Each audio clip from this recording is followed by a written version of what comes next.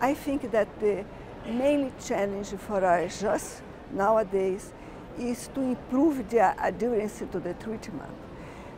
Many patients did not reach the goals for blood glucose control, lipid control, and systolic blood pressure control worldwide.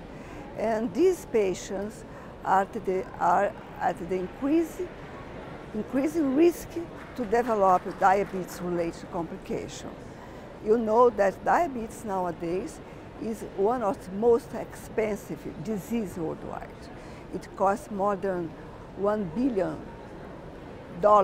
in the United States and Canada, and the cost is mainly related to the diabetes complication.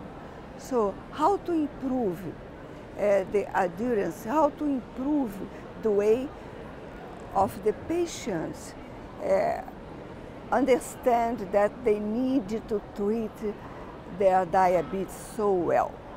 That's a big challenge.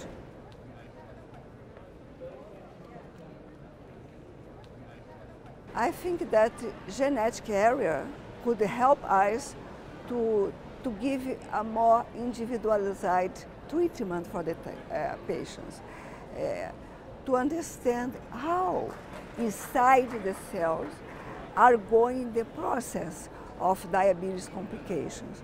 So you can use this data to improve the care specific for each patient. So I think that will be a very nice area for the next, not year, next 10, 20 years.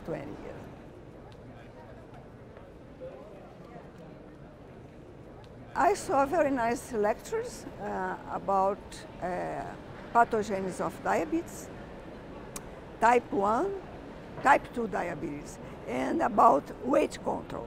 For me, it is very important also how to get the patients under weight control. That's very difficult in routine clinical practice. So I saw some lectures about physical activity.